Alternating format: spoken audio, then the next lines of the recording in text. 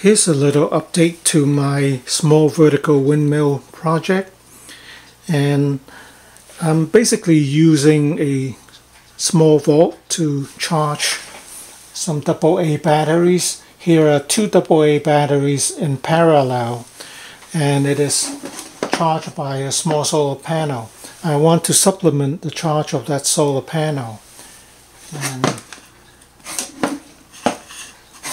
because this runs on a dual thief circuit, it uses very little electricity, and I just want to use something like a windmill, vertical windmill, to give it some extra charge when you need it, when there's no sunshine. So what I'm going to use is this is a alternator kit from Lenz.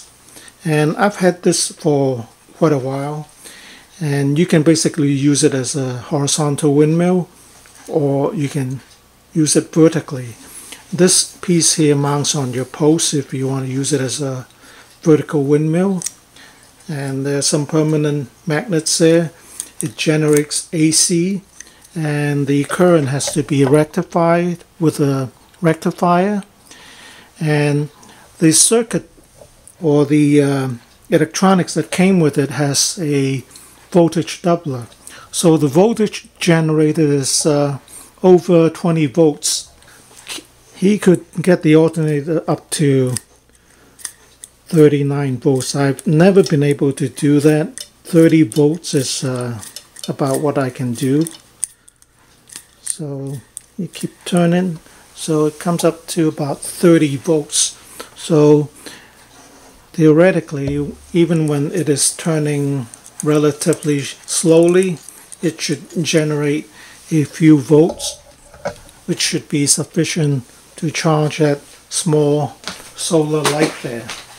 So right now I'm in the process of making the rotor, which is this rotor here would sit on top of this this metal arm here, and then I'm gonna make some wings, so attach it to three sides. I haven't, of course, cut it out yet, but this is the information that I've gotten so far as to the width of the Lenz 2 wing, the angle, which is like 99 degrees from the rotation center.